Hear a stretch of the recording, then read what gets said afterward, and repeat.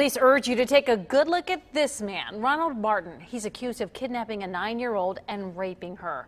And now investigators want to know if there are more alleged victims. 9 on Your Side reporter Jay Warren joins us from Martin's neighborhood. Jay.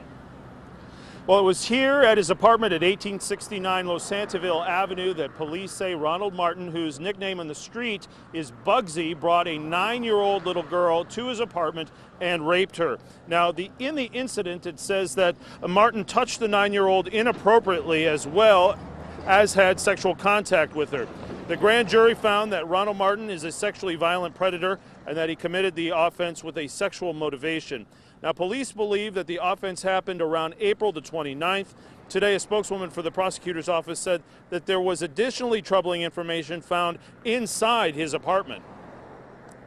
Concerning is that when the police arrested him and searched his apartment, searched his residence, they found toys and stuffed animals in his apartment, and the investigation revealed he has no children living with him in that home. So there is a concern that there might be some unidentified victims out there.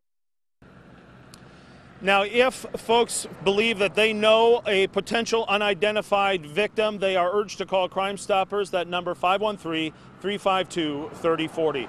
Jay Warren, 9 on Your Side, Roselawn.